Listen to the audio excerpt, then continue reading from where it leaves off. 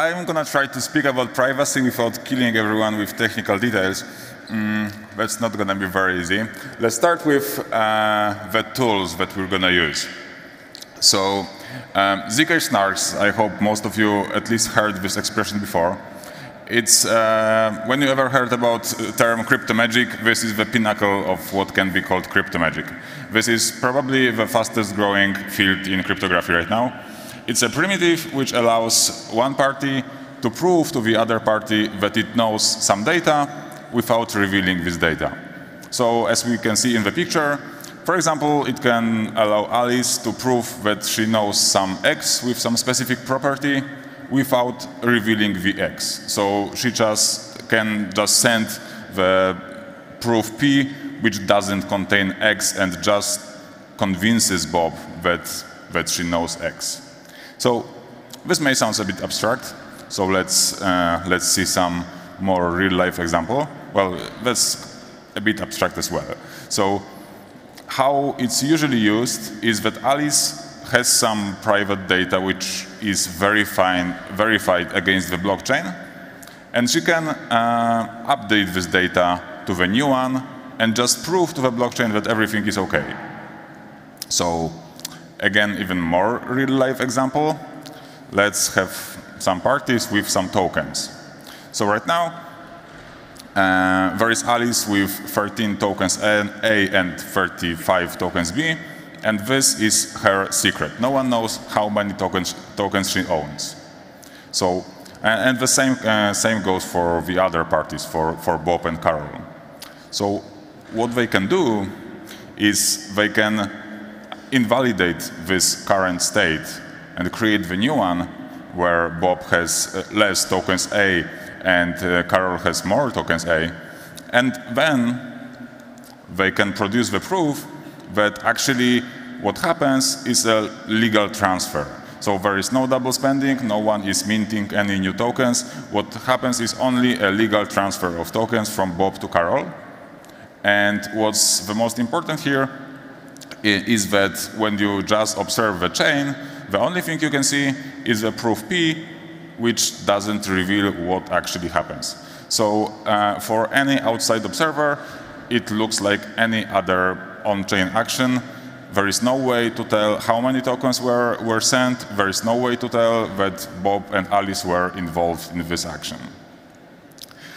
So this basically is base for protocols such as Zcash, for example, or more modern Manta or Espresso network. And it allows for transacting among parties. You can actually add some additional constraints here. For example, you may demand that the transactions are below some specific amount to, for example, satisfy some legal rules, like a travel rule, which is known in the US. So, summarizing, what ZK snarks allow users to do is to keep secrets which are verified against the chain. Now, the question is, does it have any limitations? So, we can do normal transfers here. The question is, can we do DeFi using ZK snarks? And the short answer for this question is no, we cannot. So, what actually happens in DeFi, what's the difference between normal transfers and DeFi, is that in DeFi, mostly users want to interact with smart contracts, which doesn't have any natural operator or manager. So to privately operate with smart contracts, we would need to have some option of the chain to keep its own secrets, or to smart contract to keep its own secrets. And the thing about blockchain is that state of smart contract needs to be actually known by all the validators, because all the validators needs to be able to proceed with the blockchain, so to compute all the transactions. So, well, with most blockchains which are permissionless, the fact that something is known by all the validators basically means that it's known by the entire world.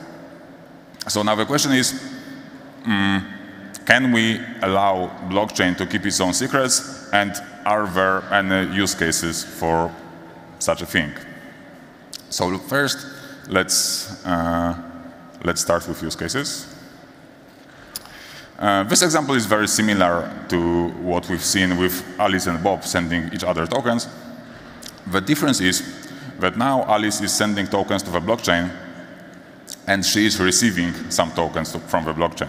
So you may think about it as interacting with, for example, Uniswap. What happens in Uniswap is it's an interaction between a single user and the blockchain without any counterparty. And usually in DeFi, it's seen as pretty convenient because finding a counterparty through a blockchain it's usually pretty problematic. The volumes for most of the tokens are low enough that it's very hard to find someone who would be interested in swapping tokens in the opposite direction. This is actually the core reason for which decentralized exchanges such as Uniswap are gaining so much traction. But you don't actually need to actively search for a counterparty for the trade, but you can actually trade just against the blockchain.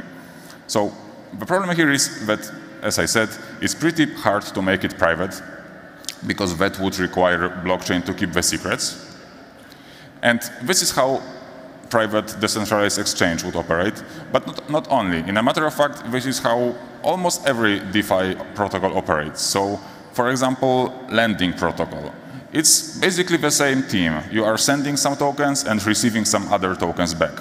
Even if you are just a liquidity provider, you are sending some tokens and receiving LP tokens back. This is true for almost any DeFi protocol. It's just a single interaction. There is some computation happening on the blockchain, but from the high point of view, it's basically the same. Alice is sending tokens A and receiving tokens B. Other example is governance. So what we could like to do, for example, is voting organized in this way. So that Alice is sending one vote for option A, which then is kept as a secret inside of a chain. So this state there that votes for A are 1 and for B is 0, this is the secret. So for now, no one can see it. The voting proceeds, and only at the end, the result is revealed. So this is very different from what actually happens in DAOs today right now. Right now, all the votes are public, and the partial results can be seen on-chain at all times. And this is not how we organize normal non-blockchain votings. Like in normal political votings, for example, everything needs to be private until the very end where the results are revealed. And this is actually pretty important because otherwise it's much easier to collude, much easier to skew the elections for some particular side. For example, you can think about what would happen if half an hour before presidential election, it would be known that there is a difference of only 100 votes for one side. And obviously, it would be pretty easy for the other side to buy 100 votes. This is similar to what happens, for example, in Polkadot parachain auctions, where the parachain slot is auctioned and the highest bidder is winning. So if there would be a single point of end of the auction, it would be pretty easy to backrun the elections in the way that of providing just enough votes at the very end to win. So without the chain secrets, it's impossible to reveal the results only at the very end. Easier to organize collusion and possible to backrun the elections. So now the question is, we've seen some examples, the question is how to actually organize chain secrets. So for now, there are projects which are using two different primitives, trying to achieve secrets which are kept by blockchain. One is called Trusted Execution Environment, the other is called Multi-Party Computation. And they differ basically in every aspect. So Trusted Execution Environment is hardware-based. Basically, the idea here is that each validator has a very specific chip. Most of the time is produced by Intel and is SGX chip. And this chip contains some enclave, some part where the data is kept so private that even owner of this chip has no access to it. So this way, this computer enriched with this particular chip can perform computation, and the premise here is that even the owner of the machine cannot enter the data, so this computation is in a way private.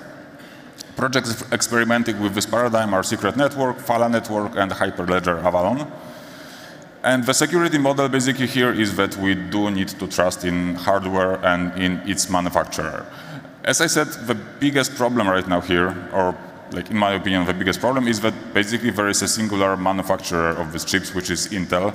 And the trust in the entire model would mean here that we need to trust that Intel is producing these chips in a correct way.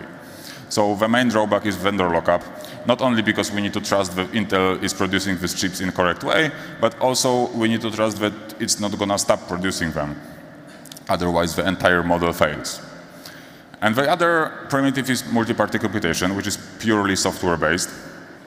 This is what we are doing in Aleph Zero in a project called Liminal. The other project doing that is Partition and Hashcloak. And idea here is that we are building a committee of nodes, let's say 30 to 50 nodes, that will be sharing secrets among themselves. So to actually reveal the secret, the majority of this committee would need to gather and exchange their shares of the secret.